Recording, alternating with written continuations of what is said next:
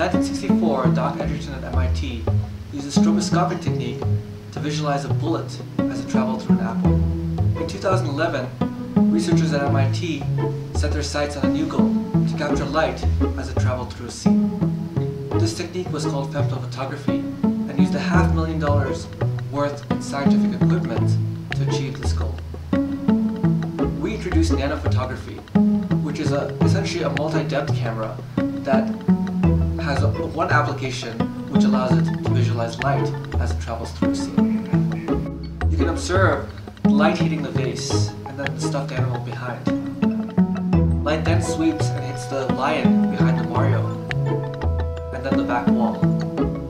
Observe that the back wall shows through the vase, which highlights the multipath capabilities of our camera.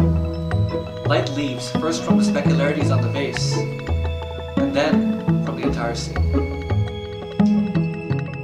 So what happens is we have a light source, and this light source sends a pulse of light to the object in the scene and back to the camera. And this camera measures the time it takes for the light to go from the light source to the object and back. Because light travels at a constant speed, we can measure the time of flight, and therefore we can calculate the distance that light has traveled. Therefore, we can build up a three-dimensional object, a three-dimensional view of the object that we are imaging.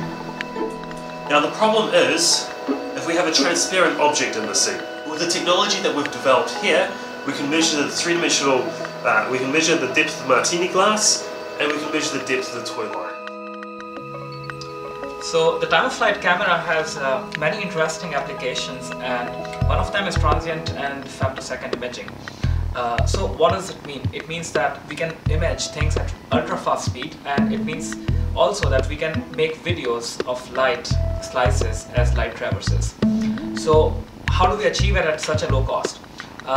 We designed a new camera which has hardware capability where light, when it interacts with the scene and comes back, by using ideas from mathematics, we are able to unsmear or deconvolve light paths. And having done so, we are able to trace the exact path of light as it travels.